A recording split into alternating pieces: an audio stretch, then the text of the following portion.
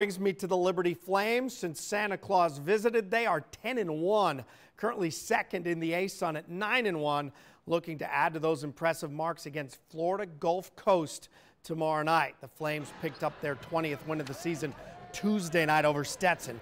It's the program's fourth 20-win season under Coach McKay.